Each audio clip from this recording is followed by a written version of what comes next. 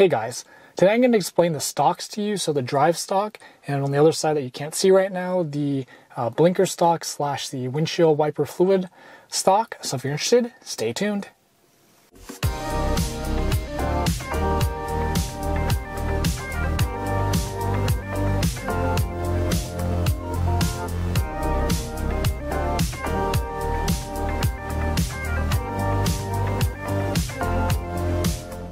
So I'm going to start with the drive stalk first. So first thing you want to do is when you sit in the car, the driver's seat actually has a sensor, so the car knows, that it's ready to be driven. So if you've, sat in the car for a little while or whatever, if you notice, if you just have a passenger in the passenger seat over there, basically if they're in the car for about 5 minutes with nobody in the driver's seat, the screen actually turns off. So because of that sensor, my screen should be on unless I don't move or do anything for, I believe it's 20 minutes, then the screen will shut off. It kind of goes into like a sleep mode.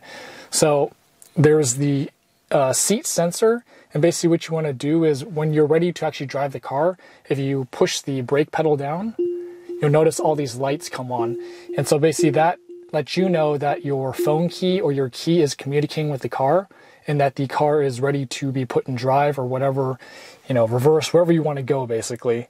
So with my foot on the brake here, if we push the stalk all the way down, it'll basically put the car into drive. So now it's on hold, so I can actually let off the brake pedal if I want to, if you have that hold setting on there. And so right now I'm in drive, ready to go. I can just go if I want to. And so that's by pushing the stalk all the way down.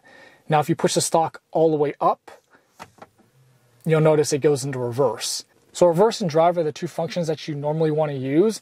And so if you were to, want to put it in neutral for some reason, so see it's neutral up here, maybe you want to roll down a hill or something, what you can do is from reverse, you'd want to push the stalk down once, but lightly instead of like super hard. So it's kind of like a half push down instead of a full push down. So if we do that, you notice it goes into neutral, and that's how you do that. So now if I want to put it into drive, do a double click down and it puts it into drive. And then same thing, if I do reverse here, all the way up, double click, and it goes into reverse.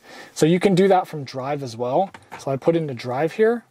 If I do a half tick up lightly, it puts it into neutral. So that's how you get from drive to neutral, reverse to neutral, is you can do a half click to get it into neutral, and then of course an up or a down click to a full up or a full down click to get it into reverse or drive. A couple of other tricks with the drive stalk is if you're going under 1 mile an hour, you're going to have to hold the brake pedal to actually get the car to shift into gear. So that's a heads up. Another thing that's pretty cool with the Model 3s and Teslas in general are if you're driving and you're moving back and forth here, if you're going under 5 miles an hour, you don't have to worry about the car, getting locked up in a gear. You can actually just flip it to the reverse or drive, and it'll just automatically do it and kind of just roll back and then roll forward. So under 5 miles an hour, you can do that. So I'll just demo it again. So I'll go 2 miles an hour, let off, go reverse, and it'll just roll right into reverse. So 5 miles an hour, you can do that. It's just a cool little trick. I do this all the time going into my garage when I make my 3-point turn to back into my garage. I'll drive up, roll back, and then hit it in reverse and then roll up the driveway. So just a little trick for you. If you want to do cruise control, basically if you're in drive, all you need to do is push the stalk all the way down again. And so you can only do cruise control when your mileage is at 18 miles an hour or faster. So keep that in mind, that if you're going under that and you push this down, it's not going to do anything. So 18 miles an hour or faster, and you can use cruise control. If you have autopilot, basically you're going to do the same thing. I believe it's 18 miles an hour or faster. Say you're on the freeway or whatever and you want to engage autopilot, you almost do the same thing as cruise control, but you basically push it down twice fast. So it'd be like that. And then you can engage autopilot. So that's how you do cruise control and autopilot when you're driving around using your stalk. And then of course, if you want to put it back into park, all you need to do is push the button in here and the car goes back into park, and then you can, be on your way and go to wherever you're going. So now I'm going to explain the left stalk. So as you can see, the windshield wiper is on this side, your signal left and right, and on the top here, On the top here is the high beam. A little bit hard to see, but that's where the high beam is. So if we start with the arrows, you know, your standard car in the US is going to have your arrow signals on this left stalk here. So if you double click it up once, that's going to signal you right. Pretty standard. And basically, if you do it all the way, if I can get this focused, if you double click it down, it'll signal to the left.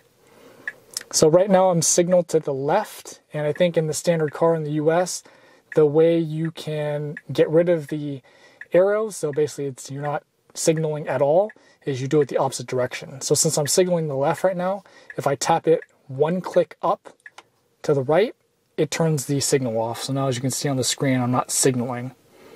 So one trick for the Model 3 specifically, and Model Y, and probably Teslas in general, is I'll double click up. So now I'm signaling right. And so instead of going down, well, let's do one down. So one down, and basically that turns your signal off, just like the reverse I did for the left signal. But if I signal right again, so double click up, what you can do is you can actually do it up as well. So if you do one click up, it turns the signal off as well.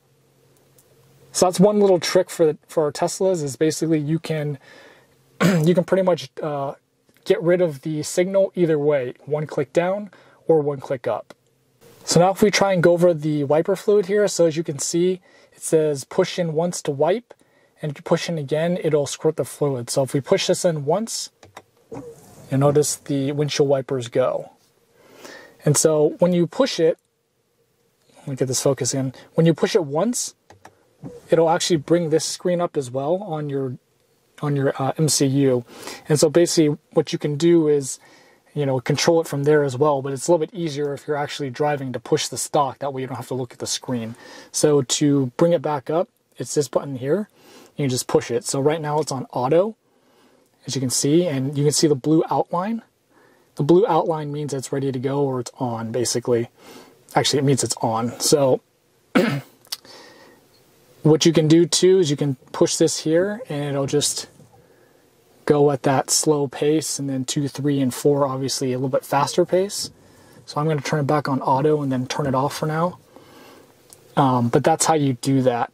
So to get the fluid to go, when you have the windshield wipers on auto or on, so you've pressed it once and the windshield wipers are going, if you press it again, it'll squirt fluid out, and then it'll wipe once to basically get rid of the fluid.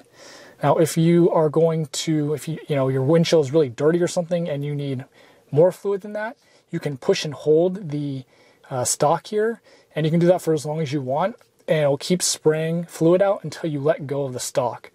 Once you let go of the stalk, it'll wipe the window 3 more times and then stop. So that's the drive stalk and the arrow stalk / windshield wiper fluid stalk explained. Hope you thought the video was helpful. If you did, don't forget to comment, like, share, and subscribe, and thanks for watching.